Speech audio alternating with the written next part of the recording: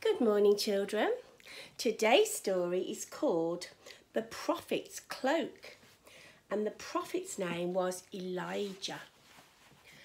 The time had come for Elijah the prophet to go to heaven. On that day, he and his friend Elisha went walking by the river Jordan. Soon they decided to cross the river, so Elijah took off his coat and he struck the water with it.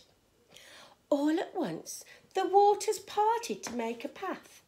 The two men crossed to the other side without even getting their feet wet. How clever! Then Elijah asked his friend Elisha what he might like to have from him.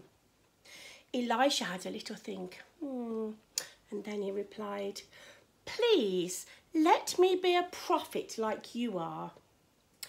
If you see me going up into heaven," said Elijah, "then you will have your wish." Just then, a chariot of fire, drawn by fiery horses, came down from above.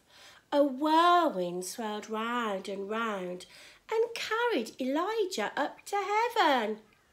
Wow! With wonder, Elisha watched his friend ascend into heaven. He picked up Elijah's coat, which had fallen to the ground, and he went back to the river. Then Elisha struck the water with the coat.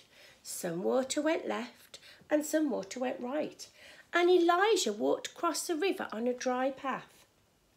On the far side of the river, a large group of men stood watching. "You've got Elijah's spirit," they said to Elisha. "You are now God's prophet." And Elijah's wish was granted. That's the story of Elijah and Elisha. See you tomorrow. Bye-bye.